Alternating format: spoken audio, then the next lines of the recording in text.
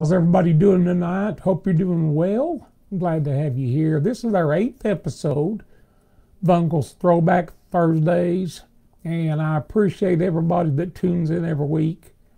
To watch our show, I try to find some of the best talent that I can, and let me flip this thing. It's always little banners pop up.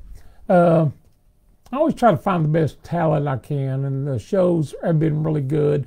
Show last week with pro wrestler Ricky Steamboat really seemed to go well, and Ricky was on for nearly 2 hours last week, and really enjoyed having him. I learned a lot about wrestling that I didn't know, and it's good to have somebody in both fields that that can, once they retire, I guess they can tell you a little bit. And Ricky did just that, and I learned a lot of fun. See what's going on. Oh yeah, I had my second COVID vaccine yesterday, and I think I was told I was supposed to be in the bed real sick and everything, but I've been out working on my truck. Actually put a new in-dash stereo system in my truck, and don't try to go to church and put in a car stereo, because you'll definitely have to be calling the preacher back up during the week. I tried not to cuss too much, but sometimes it slips after you drop 2 or 3 screws down the air conditioning vents that's meant for the radio. So anyway, I've been messing with that all day, and I've not felt bad at all. I didn't feel bad with the first one, but everybody said, oh yeah, the second one's really going to knock you a flip, and I had to think about it today. I said, oh yeah, I had my COVID shot yesterday, so don't be scared of those things. Don't pay attention to everything you read on Facebook about these vaccines. Everybody needs them, and it's going to get us back to the normal things if everyone wants to get back to going to festivals and living in this free country we have right now, to be able to do the things we do, and a lot of things that have been taken for granted by not being able to get out and do things. I mean, going out to eat and going to bluegrass festivals, doing things with your friends, just all that stuff. I'm looking forward to it coming back. You can start with a vaccine. I know a lot of people are going to disagree with me, but there's just too much politics involved in this. And, I know it's the right thing for me. So anyway, did that this week. Want to mention to everybody that all these episodes, you can go to my YouTube channel. Just put in Phil Ledbetter channel on YouTube, and you can watch all the back ones that are on there. And let's see what else I need to tell you. I think that's probably a little bit of it right now. We've been having some really good guests. Now next week I've got a really good guest. I've got John Dietrich, and he's the drummer with Restless Heart. He's a founded member of that band. All those guys, are equally important in that band, because they are in my opinion, they're one of the very best live bands I have ever seen. And I first saw them in probably 89, 1990, maybe 90, something like that. At a place called Starwood Amphitheater in Nashville, and they just blew my socks off how good they were. And I've got to know John really good, and some of the other guys in the band. They're a bunch of good guys, bunch of great musicians. I know that they were studio musicians, so that kind of explains why they're so good. They play all their own stuff on their records and don't have to bring in session guys, because they are session guys. So tune in next week. John has just retired from Restless Heart after being there from the first, and I know we can get some good stories from him. And if you're a Restless Heart fan, be sure and tune in. and even if you're not, tune in. You will be after you talk to John, hear John talk for a while. So anyway, that's next week. This week, I got my buddy, Grammy winner, amazing artist, singer, equally good writer. He's wrote so many songs. We'll talk about them with him, but Two Pina Coladas, he wrote that for Garth Brooks.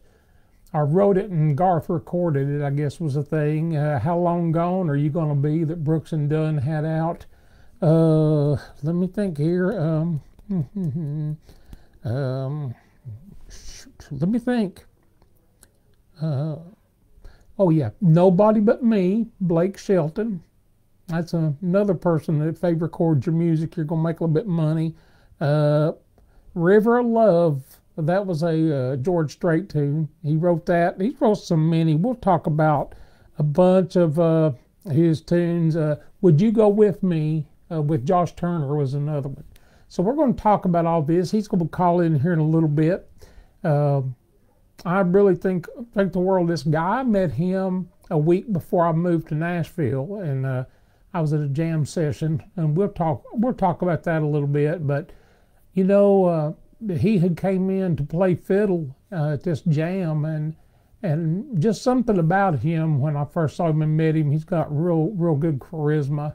His charisma is really off the charts. Really good guy.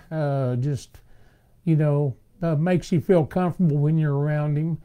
And his gig right now is the front guy with the band called the Earles of Leicester. And that's where he won his Grammy with that bunch. Jerry Douglas kind of heads that band up, but you couldn't do anything without Shawn. Shawn's the voice of that band. And he does a really good Leicester flat. So I see if we can get him to do a little Leicester on here tonight, if I don't forget about it. But anyway, I hope all you guys have had a good week so far. Been really nice here today. It's been up around 70, I guess, and you know, it's kind of a good change from all the ice we were having the last week and stuff. But I'm ready for spring. I'm ready for everything to start blooming. I like spring. Spring and summer's my seasons. Winter, the first snow I like, and if it snows on Christmas, I'm good. After that, I'm ready for it. December 26th, I'm ready for it to be 80 degrees. That's me. Or 70 anyway. And that has happened before. I know when I was a teenager, we had one Christmas that it was nearly 80 degrees, and we were all out in the yard celebrating Christmas and throwing footballs around with the neighbors.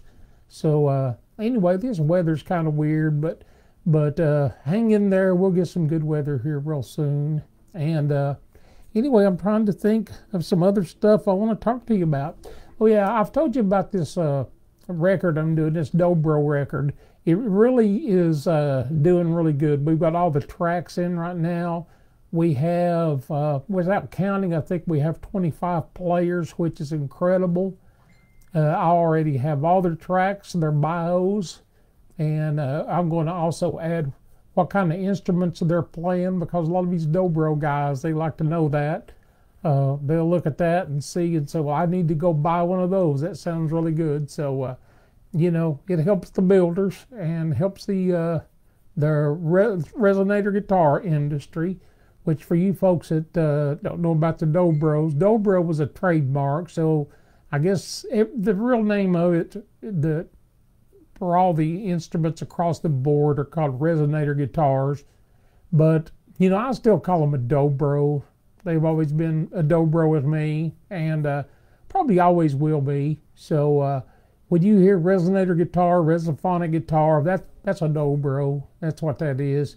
Just like my hat here, Dobro hat. I wear that because they're not making those anymore. And Gibson still has a trademark, and I've heard they may start building them again. But this hat is washed out a little bit, but Mike Aldridge signed this hat, and it's always been real important, real real important to me because I was a big fan of Mike Aldridge and one of the greatest dobro players in the world. And speaking of that, doing this dobro sessions record, or it's not a dobro sessions. We don't have a name for it yet, but it's a big dobro project that works. I've got to talk quite a bit to a lot of guys that weren't really in my orbit as far as playing where we played. People like Leroy Mack and Curtis Birch and folks like that I don't see out on the circuit. And I've got to talk to those guys a lot and be friends. And, something about a record like this, I'm looking forward to it and seeing what it's going to do. But I'm really enjoying most of all the new friendships I've got with players that I've always known, but just, hadn't talked to or anything. I just now realized I've got to get this phone ready for Shawn to call in. Wait just a minute. Give me a second here. Should have known better. Always me. Got new telephones, so I hope I'm doing it right. I think I am. Yeah, I think I am. All right. Well, I thought I was all prepared. Now we're getting all my my voice messages, but Shawn will call in here in just a few minutes. But anyway, I about forgot that. I always forget something every time, whether it's to put my microphone on or something like that. And I think we're ready to go. Let me just make sure on this that I'm ready to go when he calls. But anyway, it's about that time we talk. The festival seasons are getting ready to pick up. They're going to be limited, I know, for a while, but if you can get out and go to festivals, you can do distancing at those, and you're outdoor. That's another big thing about it. Being outdoor just really clears everything up as opposed to being inside. Now, you can still get this stuff, but, if you go to a festival and don't get in people's faces and all, do that and support these festival promoters that's still trying to have shows, because they're losing their butts on a lot of stuff. They need you to come out. And the bands are really itching. I'm one of those to get it back out and play. So anyway, if you see a festival that looks pretty good, check it out. The bands need it. The promoters need it. And hopefully next year we'll be back like it used to be. I hope. But I think I said this last year. I said this year would be all back to normal, and it's not yet. So anyway, just support your bands and your promoters as much as you can, and I know they'll appreciate that.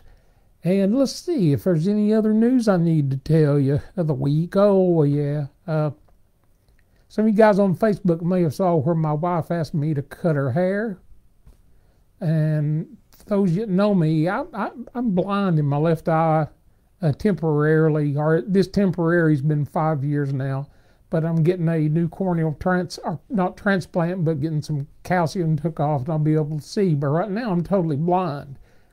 So she wanted me to take a half an inch off her hair at the bottom, and I took 4 inches off, and that's not good. I had to get out of the house quick, but I came back with a milkshake, and sometimes that helps a little bit to make things better. So anyway, it's all good now. She told me she'd never let me cut her hair again, and that's good, because I don't want to be a barber, and I'm not a barber. So anyway, that was some big news around our house, the hair cutting incident. Let me see who I've got online over here. Debbie Cantwell's on every week. Debbie, I appreciate you. You're such a good one. You're always on. And my buddy Donna Sullivan. If I had a sister, it would be Donna. I had 3 sisters, but if I had another one, it'd be Donna. I really think the world of her. She's my buddy, and she does management for Dell and Bradley. And on the phone there, coming from a private number. Let's see who this is. Is this you, Shawn? Yeah. Hey, buddy, you're on there. Hey, how you doing? I am. You are. Hey, Phil. Hey, buddy, good to have you on Hey. tonight. I've been talking you up quite a bit. Well, it's good to be on here with you, brother. Great to see you on here, and you're sounding good tonight. It's great to hear your voice, man. Well, thank you, buddy. I'm doing a lot better. I'm all my cancer's been in remission for a couple of not a couple, maybe a little over a year now, and I'm starting to feel normal. So I just hope it don't jump back up on me again and kick me back down. But well, praise the Lord on that, man. I'm happy for you, and everybody loves you. I just can't wait till I can get over there to your area there and I can get me a haircut. That's what my problem is. Hey, buddy, I'll make you look good. I mean, if you just need, I know it. If you're looking, if you're looking to be, if you're looking for a bird, just tell me you want half an inch off. Hey, I haven't been in a barber chair since December 11th of 2019, and I had a short haircut then. Old Kent Blanton been cutting my hair. Oh, like yeah, the sure. Superman, the bass player. And I took my daddy over there, and we both got a haircut. Had a great time. But then, about time for me to get another haircut. COVID broke out. And I've stayed in the woods. I haven't been to the barber yet. So. Well, I've not been since 2011 because what's funny is when I started on chemo, all my hair was I didn't have a lot of hair anyway, but all of it came out. And I used to like to go to my barber. It's more of a thing about socializing, go visit really with your barber. And right. I didn't have much to cut, but I always liked going in, talking to the guys in there. They'd be talking about, all the things that really don't interest women most of the time. And that's right. And it's so I've not had one. I let my wife cut my hair because she's pretty good at it and she can see pretty good. And even if she cuts off half an inch of my hair, that's all I got anyway. So, that gets me where I want to be. But, buddy, good to have you on tonight. Shawn, I really am. And I know a lot about you because, I've kept up with you through the years. And, I first met you at, and we've talked about this, but I first met you at Mike Scott's house. He had a jam session. And I remember that. Yes, so sir. About 89 or 90, 89. I don't know. It might have been 80. Okay. I moved to Nashville in January of 87. And went to work fiddling for the Osborne brothers when I got here. Yeah, I remember that. But I always loved Mike, and that was a neat night for me to get to hear you. And you really are one of the best dobro players on earth. Shawn. Seriously, well, I'm bluegrass. You're the dobro player of the year right now, aren't you? I lost this year. Justin You Moses. Did? Yeah, I won it in 2019. I won it in 05, 14, and 19. So wow, man, that's pretty high cotton right there, brother. Yeah, but you know what, man? I'm glad to be the age I am because I was talking to a guy named Leroy Mack. Do you know Leroy? Who he is? I don't believe so. I don't. Leroy played with a band called the Kentucky Colonels, with Clarence White. And, okay, yeah. And they were on the Andy Griffith show. They called themselves the Country Boys on there. And I was talking to Curtis tonight about, good to be my age because, man, these new breed of dobro players out there are just eating it up. And, there's just so many kids on all these instruments now because you can go on YouTube and learn how to play them. Right.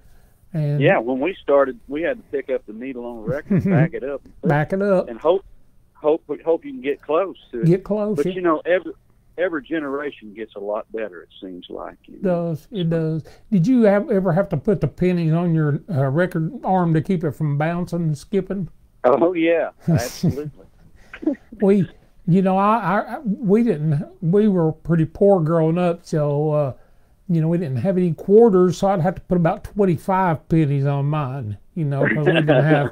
And I don't think I saw $1 till I was a teenager. See, I was impressed what they looked like, but no, we didn't come up super good, but we were all right, But Yeah. I want to talk to you a little bit. I know you're from Perryville, Arkansas. Is that right? Yes, sir. Okay. Tell me a little bit about that, because I know you played with Roger King in Grand Prairie Boys. Yes, I did, and I started with them when I was about 16, I guess, and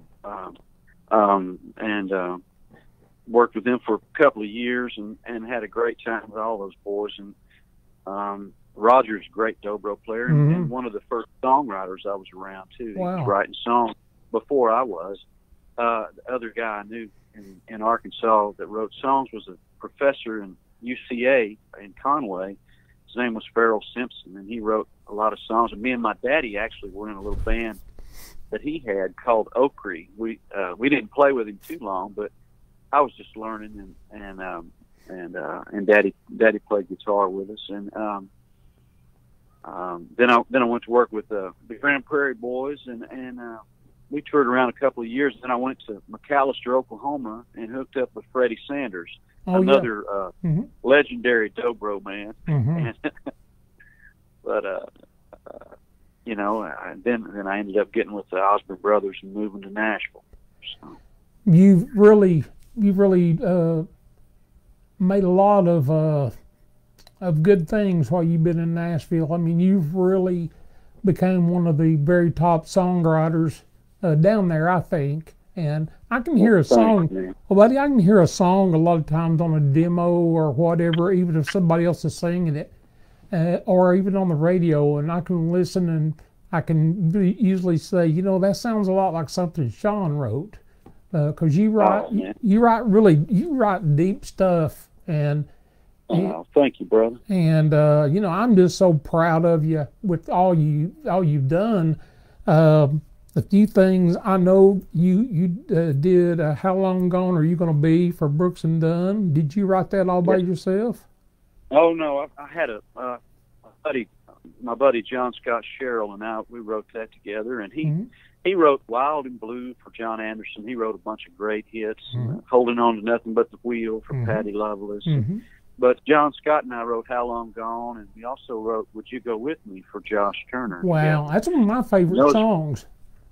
Well, thank you, man. It was fun song to write. I recorded it on my Fireball album, which was actually my last studio album. Man, your version is awesome on that, Shawn. It really is. Thank you.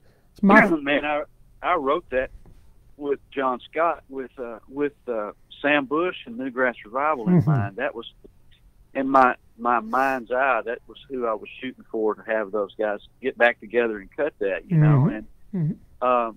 and we didn't have a chorus on that song, and it just kind of went to this E minor kind of weird Newgrass style jam, for instead of having a chorus.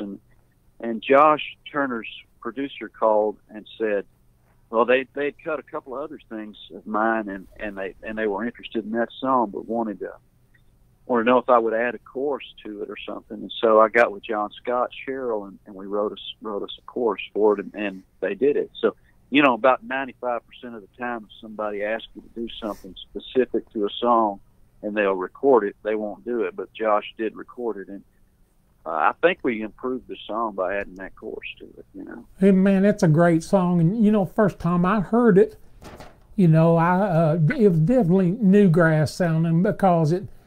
First I thought that was Sam Bush, but that's Aubrey, isn't it? Aubrey Haney playing mandolin. Yeah, Aubrey's on Josh's record of it. Yeah. Yeah, man, he sounds just like Sam on it. Oh yeah, he can do it. He can pull it off. He's a fine fiddler too. Yeah. Oh yeah, he sure is. Let's see now. How about Two Pina Coladas? Tell me about that.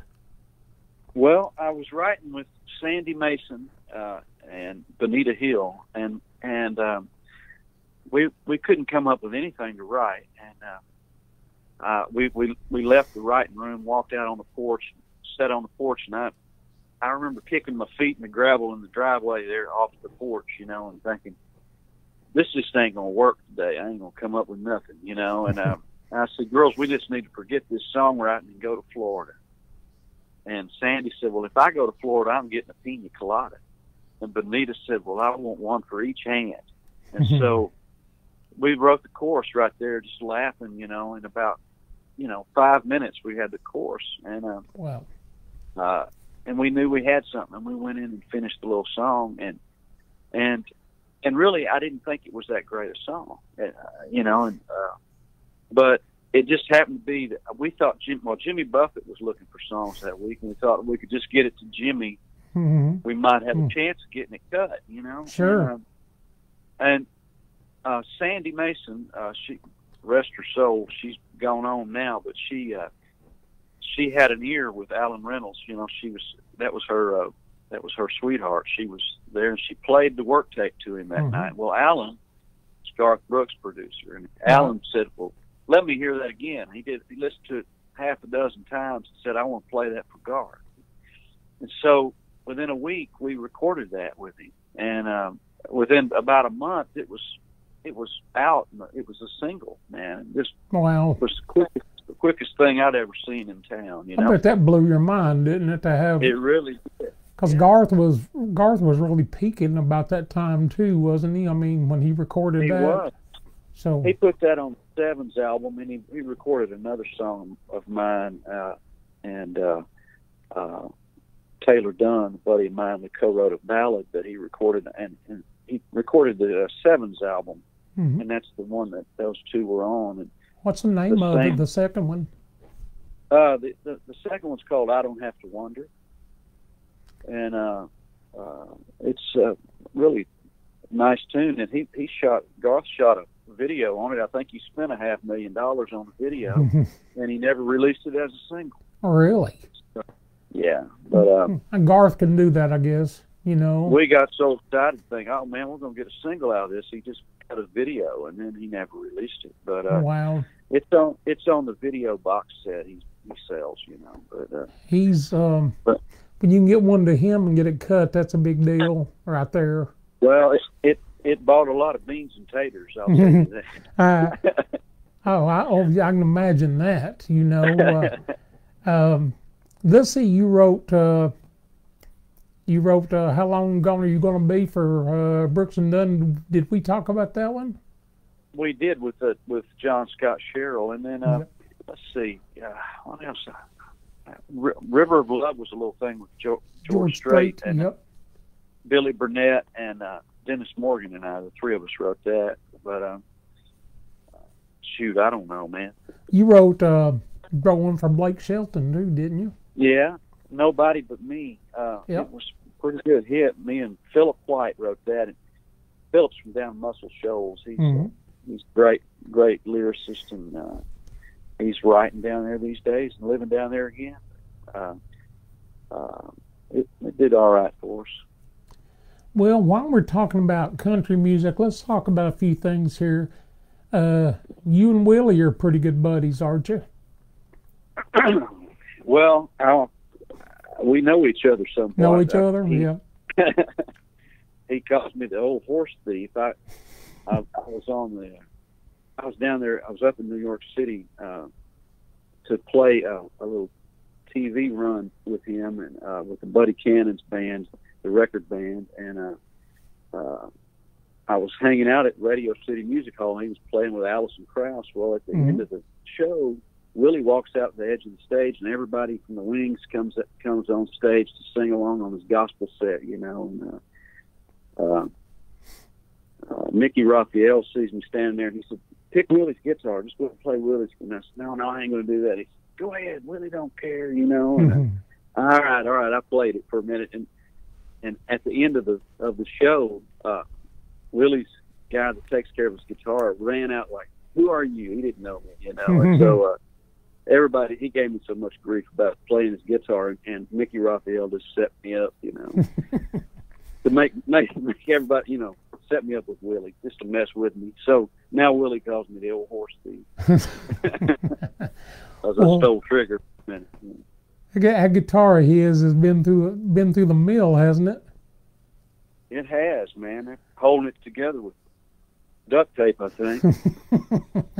Well, let's move to another one here. I know you spent a lot of time with Loretta Lynn. I've written quite a few songs with her. I haven't heard from her lately, but she's an amazing writer.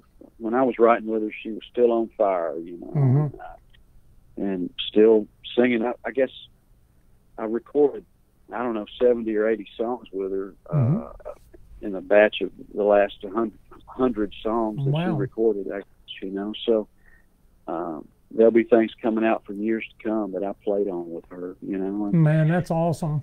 That's awesome. Pretty neat. She's an amazing hero to a lot of folks. She's like a female Hank Williams in my mind. Yeah, you know? There's no doubt. I only got to meet her once, and at that time I'd been playing with the Whites, and Cheryl and Sharon said, "Hey, come over here with us a minute." And I guess she was even off limits for the backstage, but they took me back into another room to meet her, and she was just so nice. And she's a sweetheart. She really is. She just got out of the hospital when we met her, and she was just, you know, you would never know it, because she, I guess, being at the Opry, she knows how to turn that on, and she flips the switch, you know. But I knew you'd been doing some stuff with her, and let's see. I'm trying to think. I had another question, but anyway, we're gonna move on to your bluegrass here at the Earles of Leicester. Let's talk about, before we talk about them, who were some bands growing up, that bluegrass bands that influenced you, that you liked to hear, or you know, kept in your cassette player back then? Oh man, well, Bill Monroe, and you know, Jimmy Martin, and Jim and Jesse, and the Osborne brothers for sure, you know. But well, Monroe really was the guy in Flat and Scruggs. I mean, all the whole crew, you know. So I had records of all those guys growing up, and really Bill Monroe from early on. He was the one I really started with, you know, and he was my grandpa's favorite, you know, singer of all times, you know. So I just always loved that stuff, and felt like that's where my heart is, you know, and acoustic music. Sure. But local Arkansas folks too, you know, we used to listen to, you know. Oh, Shawn, how old were you when you started playing? Well, I started playing guitar chords and stuff when I was 5. Jeez. And mandolin at 7. Man. When I was about 12, we had a picking party at the house, and this old man played harmonica up in Perry County, Arkansas, and he came to the house. His name was Lige McDonald, and Lige had a fiddle under his arm when he came in there, and he left it laying over on the couch. And he had me go over there and mess around with it, so I learned a little bit. And before the night was over, I played Over the Waves for him, you know, and this fiddle that I never played. I played a little mandolin, you know, but he said, "You ought to just go ahead and keep that fiddle and learn how to play it." And I was thrilled to death, you know. It was his wife's fiddle, really, he said. But after 2 days, Mama said, after hearing me screech and staw around on that fiddle, she said, "You go in there and get that fiddle. We're going to Lige McDonald's house." So he loaded me up, and we went to Lige's house, and I had to go up and knock on the door and say, "I got to give you your fiddle back." So I didn't see a fiddle till I was 15. At Christmas, when I was 15, I heard Daddy sawing on the fiddle in the back room, and I thought it was a bagpipe he had bought me for Christmas. but it was a fiddle. So I started really playing, and about 6 months later, I was working in local country bands around Benton and Little Rock. That fiddle players are hard to find, sometimes. So I think they were desperate for a fiddle. Oh, dobro players, when I started, you could go to any jam sessions, and at the time that I started, if you were a banjo player, they would kind of flag you off. They didn't want you because there was banjo players hanging out of the trees that people always said. But dobro players was rare, so I could go to a jam session, and they'd always take me in and let me play. And I had mentioned, I think once on here, but I started playing when I was 12.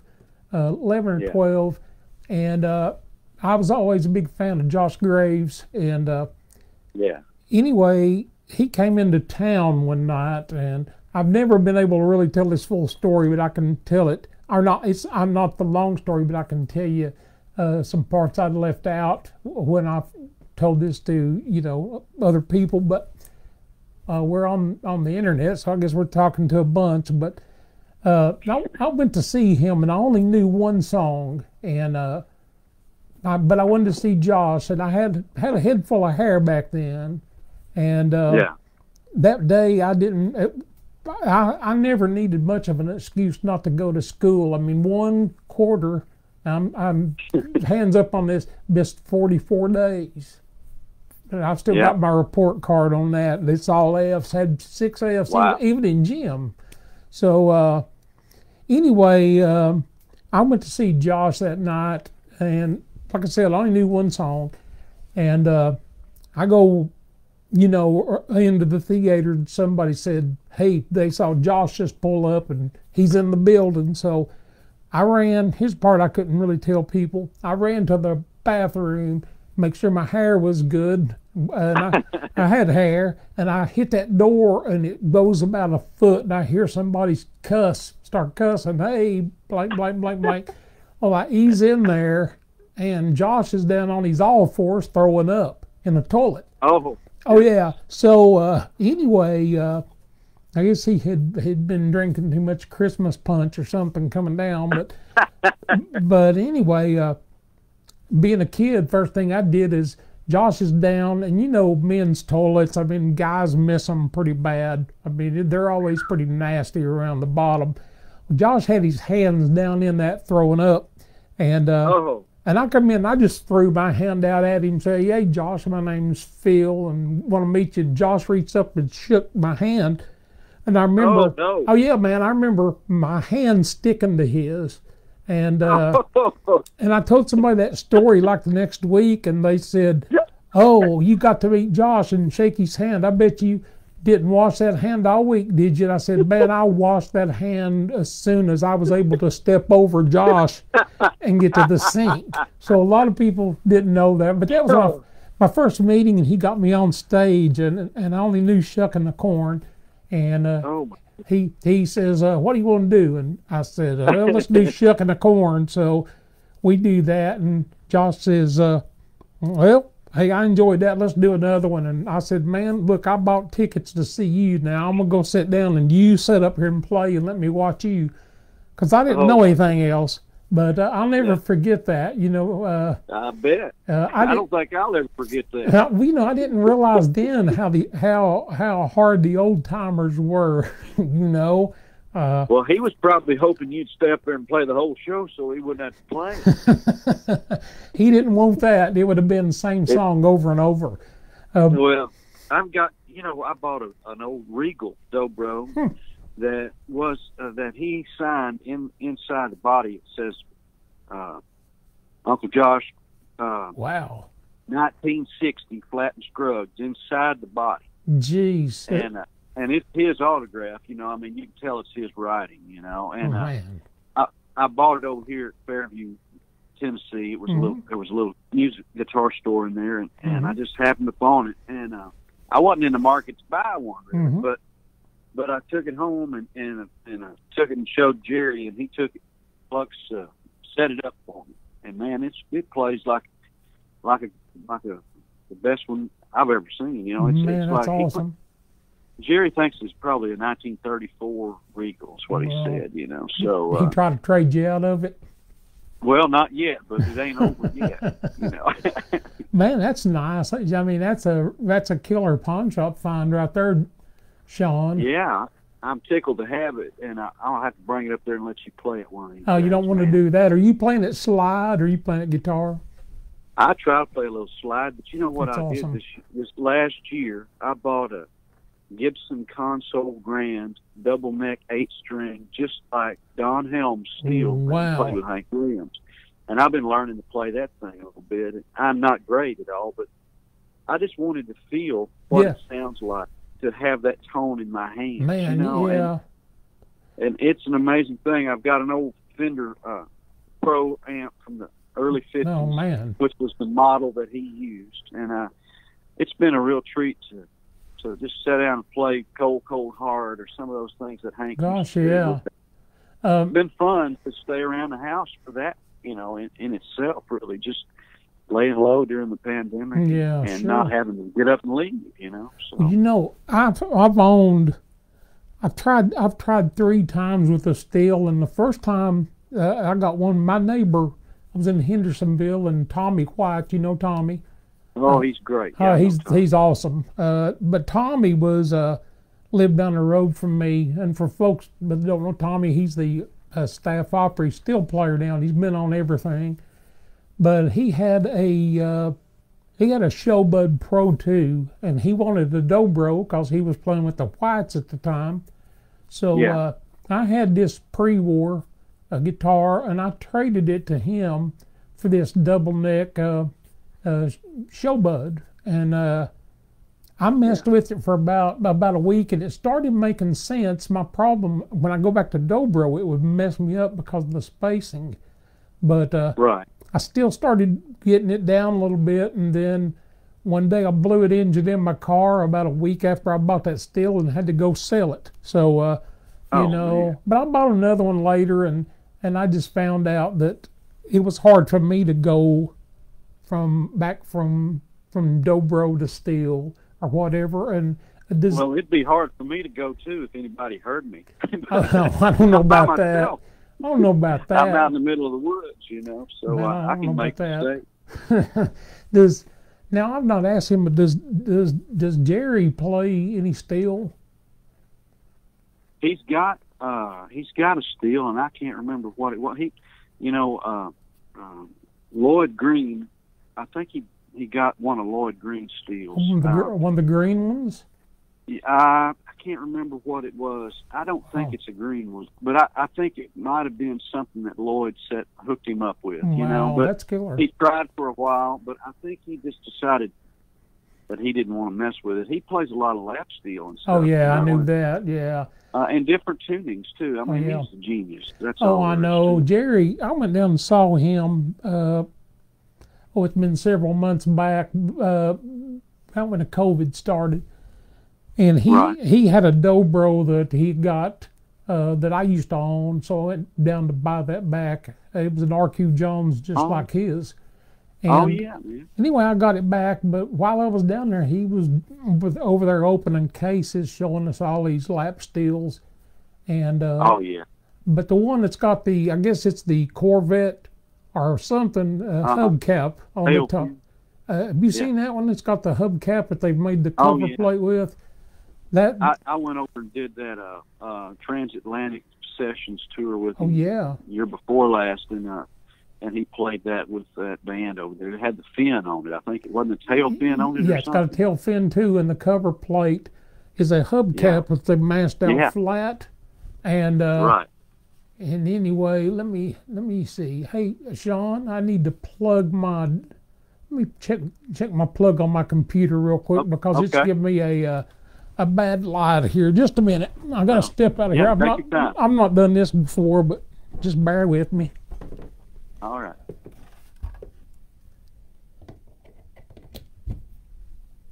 Coming right at you. No hurry. Looks like we've got a pretty good audience out there. Yeah, they always tune in quite a bit here to, especially tonight, man. A lot of people wanted to see you, And I don't know about that. hey, you're a big hitter, man. It's good to have you on. And let's talk about the Earles of Leicester a little bit now. You guys won a Grammy, but tell me about how that band got together and let everybody know who the members are in that band and stuff. Well, initially, Johnny Warren and Charlie Cushman were cutting a record, and they did all those banjo fiddle records, you know, like Johnny's dad, Paul, and Earl used to play stuff together. You know, they did all that. So they called Jerry Douglas to go over and play on that record, and somewhere during that time, they kind of conjured up the idea to do a Flat and Scruggs type band, you know. And I think they got hold of Tim O'Brien. Tim was going to be Curly, and Barry Bales. Jerry used Barry, you know. So then they were going to have Dale McCurry sing on it, I think. Oh yeah. And something happened that it didn't work out, and Jerry didn't know what to do, and his wife Jill said, "Why don't you try Shawn Camp?" And he said, "Well, all right." And he called me, and he said, "You know, we're putting together this Flat and Scruggs band, and want to know if you might want to be Lester." And I said, "Why, hell yes." You are the best Lester and the best person they could have ever picked. I don't know about that, but you fun, are, man. You know?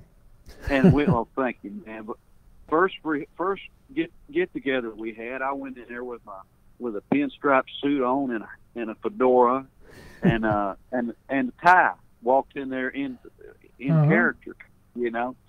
And we played about 8 bars into something, and man, I had to stop the band because it was like so close to the record. Really, you know, I'd never been in a jam session that everybody was actually feeling like that, you know. And it just kind of made my hair stand up, and you know, we had a good time there for a while, and cut the first album with Tim O'Brien still in the band, and then he started working with Hot Rise a lot, right? And ended up he couldn't go on the road, and it just kind of, we had a revolving Curly Seckler seat for you know, a year or so there. Yep. And now we got Jeff White. Yeah, Jeff's killer. Yeah, he's great. We've had a lot of great tenor singers coming through. Ashby Frank. Yeah, Ashby. Yep. Don Lane. Man, Russell Moore came and did it one time with us. Really? We had a lot of, you know. It's been great. Lou Reed. Every great tenor man you can imagine that's coming there for a weekend, you know. And it was really a treat for me. It was tough though to sing with a new guy every weekend for a year and a half, you know, because the phrasing different. Yeah, and I tried to be as close to the same as I could every week, you know, but we tried to do it like Flat and Scruggs, but can't nobody do it exactly. No, you know? But you guys are close. You guys really are. I mean, you guys are close enough that without the scratches on the record, if you had the scratches on the record, you guys, it'd be even more difficult to tell you apart. But you guys, I tell you, the awesome. last show the Earles did was February the 16th in Knoxville of 2020. Really? That was our last year. We haven't even played since over a year now. So where'd you play at? Did you play at the Bijou or Tennessee or something like that? I believe it was the Bijou. Pretty sure it was the Bijou. Okay, that's a nice theater. Oh yeah. Now, are you in Knoxville now? Yeah, that's where I'm from. And I moved back here in. Let's see, Shawn. I moved back here in.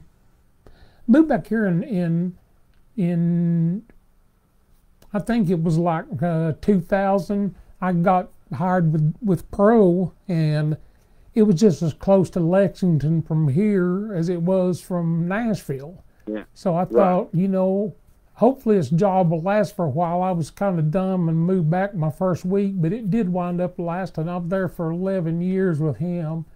And then another year we went back out. After he retired, we went back out as a band called Flashback.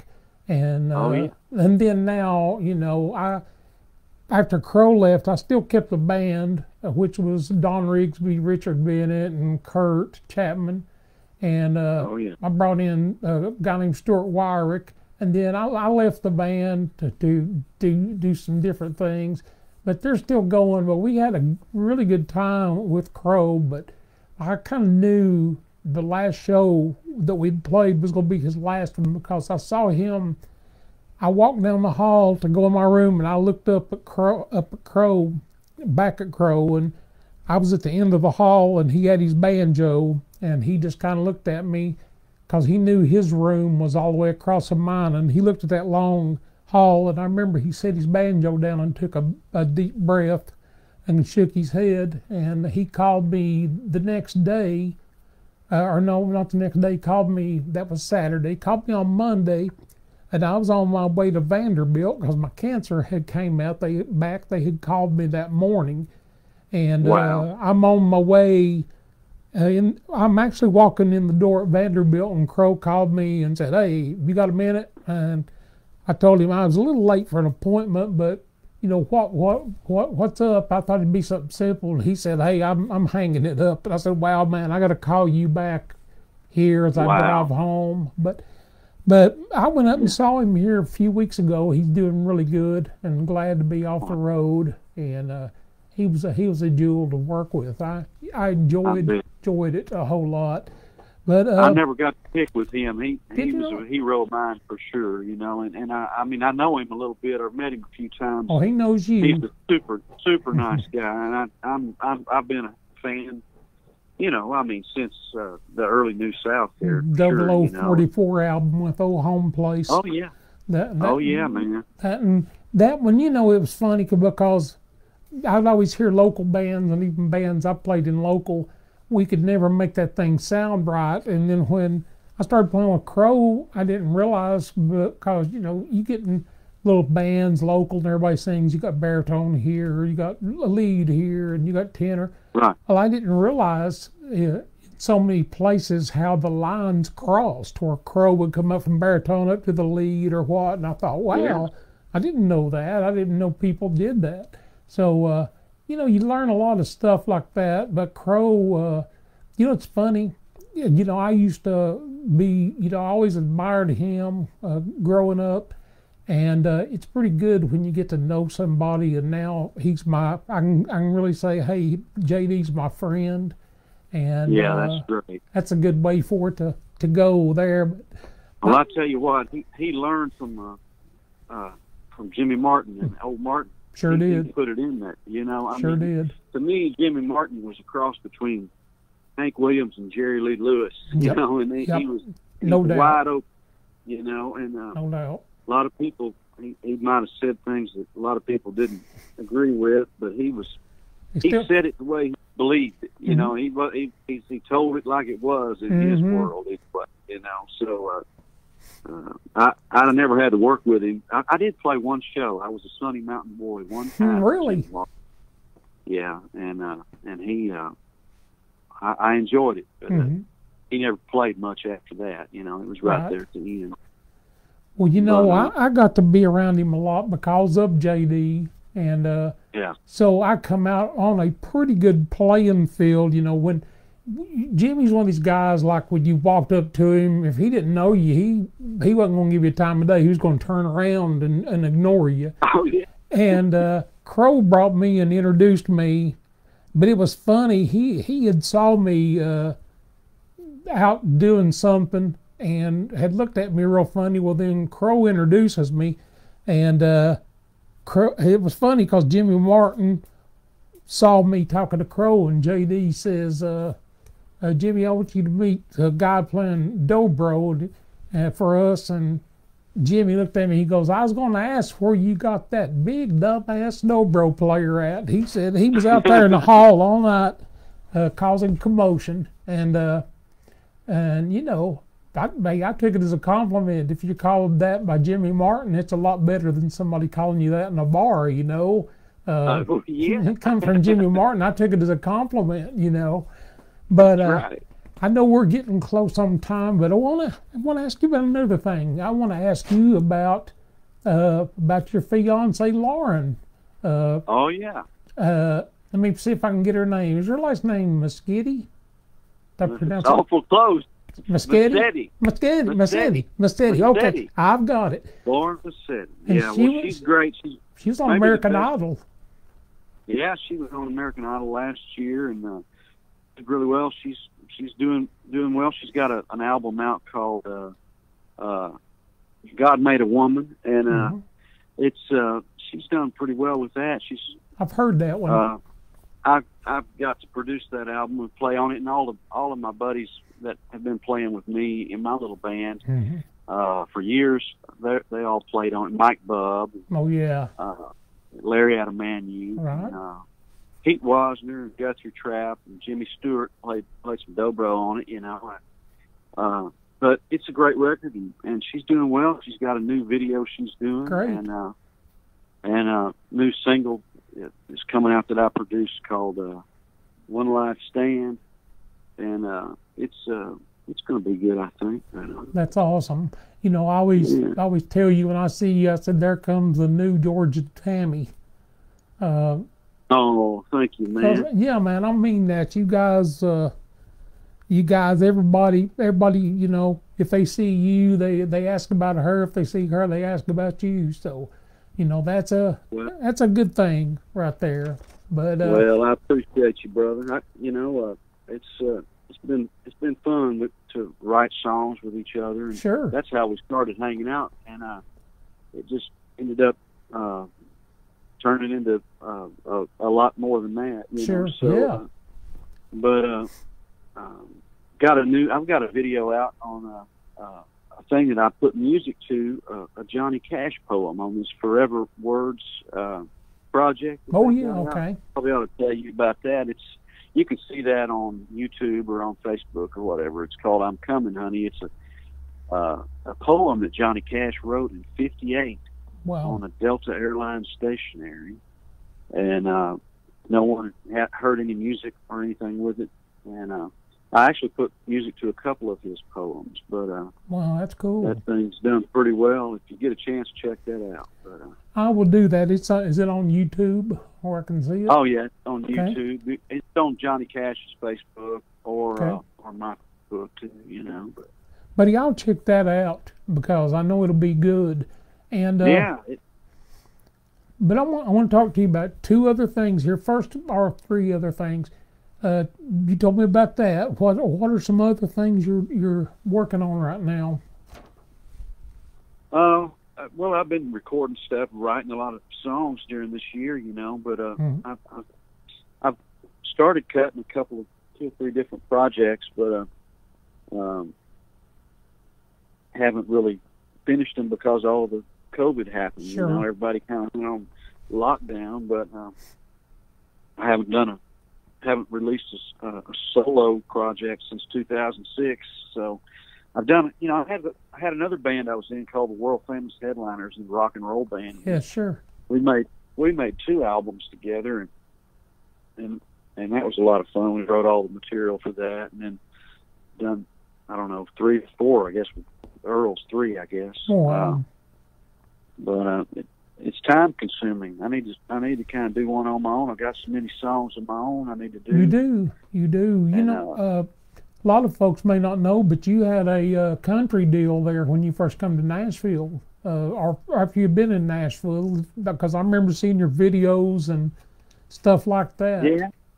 I was on Warner Brothers there for a while, and made a couple albums for them, but I kind of got crossways because I didn't. They wanted me to take all the fiddles and dobros off and put electric guitars on it, and I just didn't set well. Me and Emory Gordy produced it, and we had Bill Monroe and the Bluegrass Quartet on it, Patty Loveless singing. Wow. You know, James Burton, Roy Husky Jr. Had Jerry Douglas played on a little bit. Anyway, it laid on the shelf for 17 years. Finally came out, but they wouldn't put it out. That's why I left that label. But started writing more songs. Went to the woods, making up lies, instead of making records. But. Well, that's the thing. I know when I would first moved to Nashville, the change was happening from a lot of the music that was being played to hearing the mandolin when Skaggs come in and started doing records. Then you started hearing all that stuff with Randy Travis, had fiddles, had Mark O'Connor. Mark was on Mark and Jerry was on about everything down there. Oh, at the time, it was a big time. I really liked that music during those years, and then all of a sudden, man, it just changed. And not only did it change, my stations on my radio changed. Mine too. Yeah, I mean, the ones I used to listen to that was really good stuff is stuff now that if it come on the radio, I would have to run to turn it off,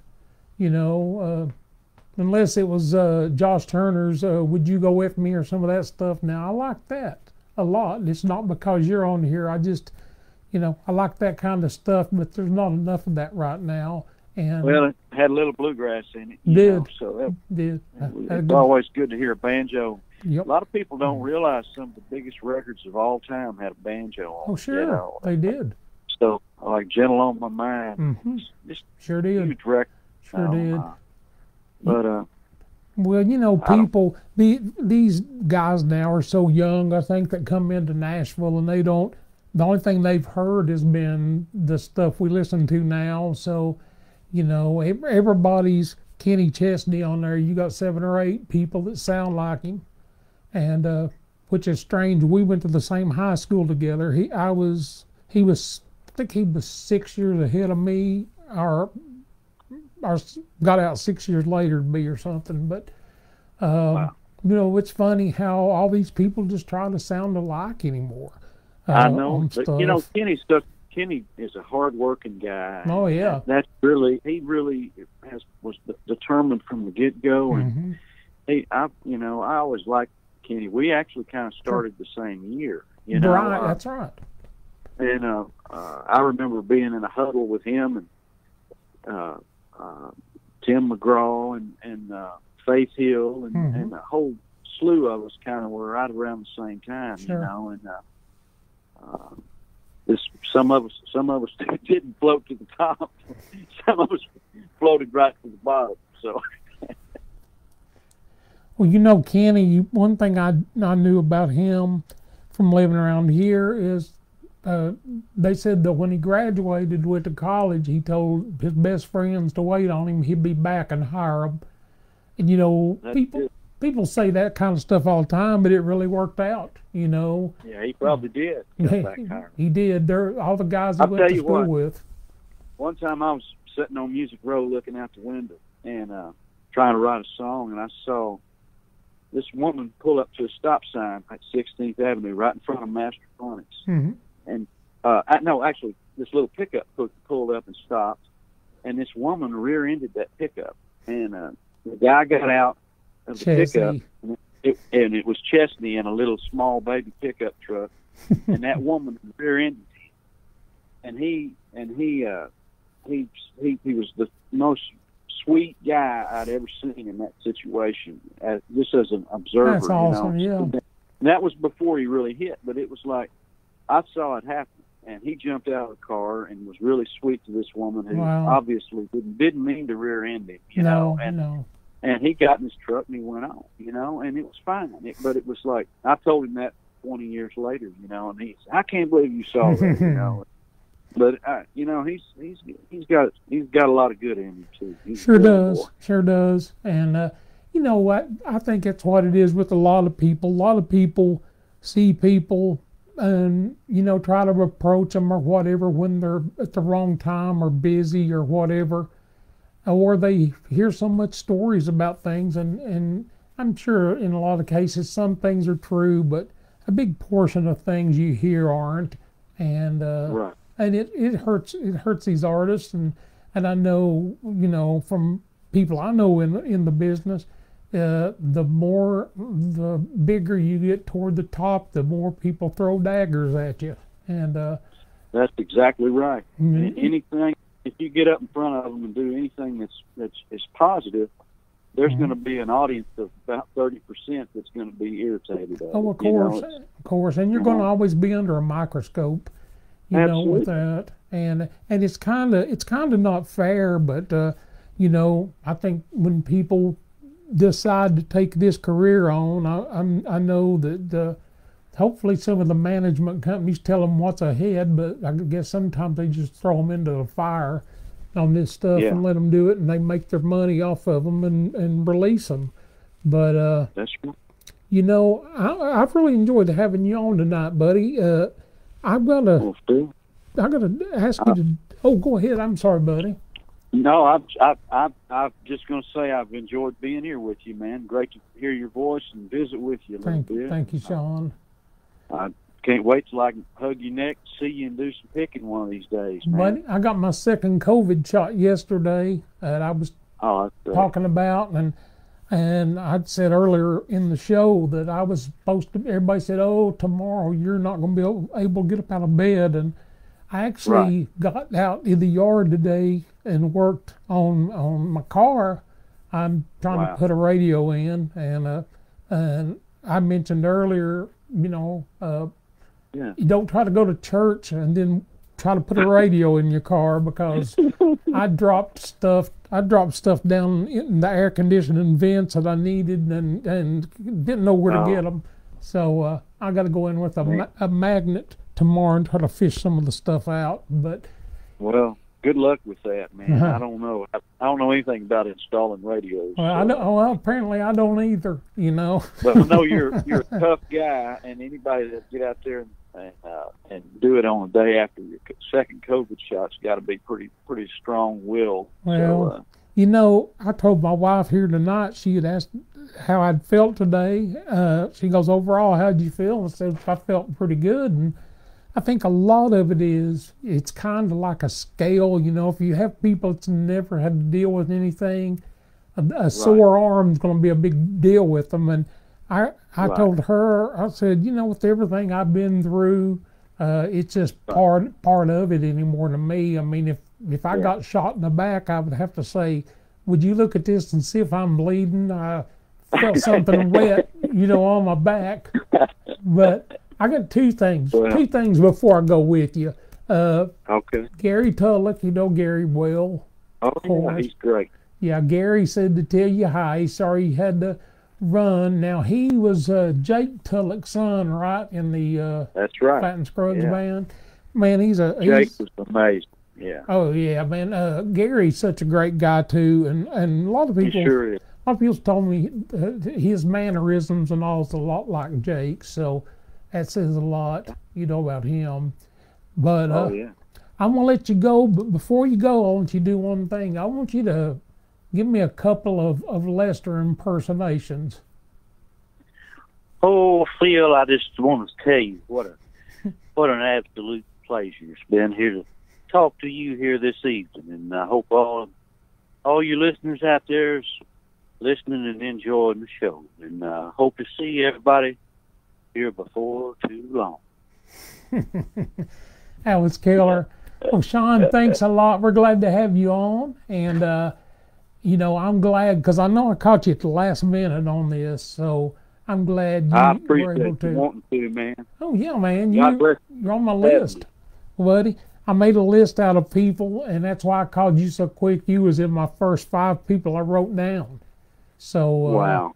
Yeah. Well, I'm honored to be in that list of yours. Oh, and, man. Thanks for reaching out to me, man. It means a lot to me. Well, buddy, we'll get to see each other soon, hopefully at a bluegrass show.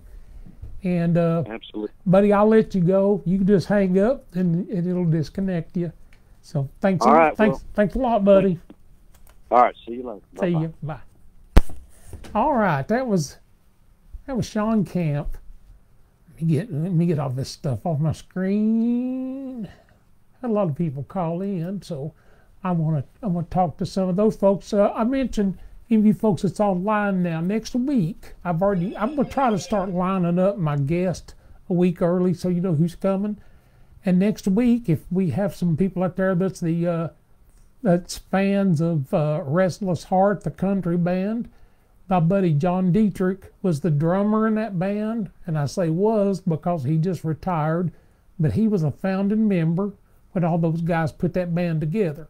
And John's an awesome guy. I know he'll have some good stories, but I know we've got a lot of Restless Heart fans on there. And anyway, let's go through some of the people that called in a little bit.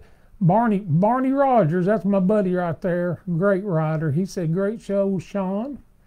And Marcia Blackburn, Rogish, missing the Earles.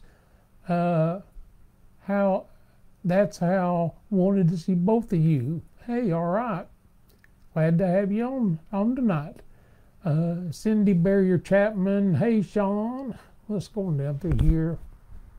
Still not used to having this lapel mic. I keep hitting it. Sorry about that. Let's see. Kimberly Ann Tamola Mealy, I think's right. She said got pandemic hair too. So yeah, we've all got that. And let's see what else we've got here. Let's see if there's anything we need to holler out there on.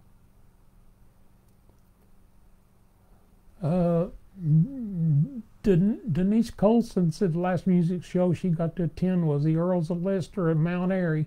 Tell you what, if you've not seen them, when all this is over with, you need to go check it out because they're an awesome band.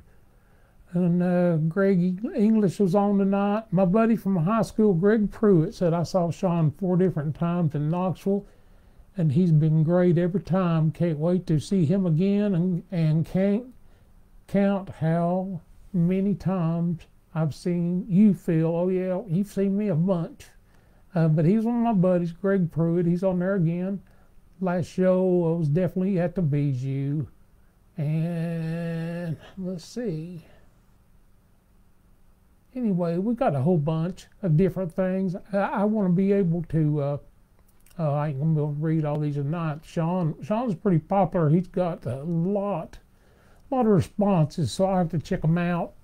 But, you know, I want to thank you guys. I appreciate everyone that tuned in last week to the show. You know, I don't always do music. I do other things sometime. And last week I had Pro Hall of Fame WWF WWE wrestler Ricky Steamboat on, and we had a good time. Ricky went about 2 hours telling all these stories that just kind of were amazing. A lot of things behind the scenes on wrestling that you didn't know, things that we suspected, but they were verified by him. And you know, I like bringing in people that's interesting. We've had a lot of response on Rodney Dillard that was here. You know, Rodney was part of the Dillards, but he was part of the the Darling family on the Andy Griffith show. And you know, I've already talked to him. He's wanting to do it again. So I'm going to try to get him back on. He's been very popular, but I've got a really good list of people that I'm going to approach to have on the show. And I want to thank all you folks for tuning in tonight. And I got a few things that I want to ask about. I've made myself a note here on a few of the things. Let's see. You know, I can't even read my own writing, so I can give up on that. I don't even know what I wrote. I wrote something, but say again, you know, what I do after I'm on here, I usually take these programs down and move them to my YouTube channel. So if you want to see a replay of this, you can go to Phil Ledbetter channel, and there it is.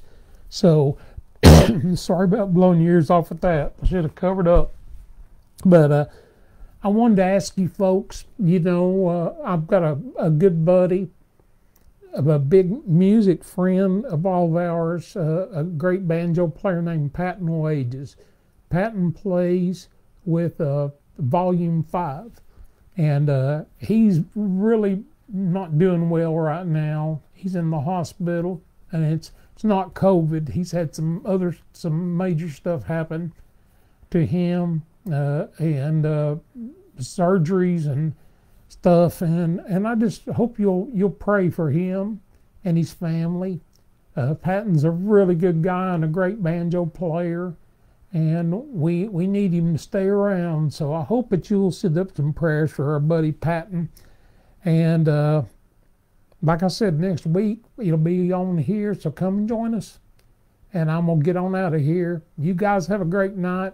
Thanks for tuning in, as always. And I'm gonna try to keep this show entertaining so we can keep getting you back. So thanks again for joining in, and good night.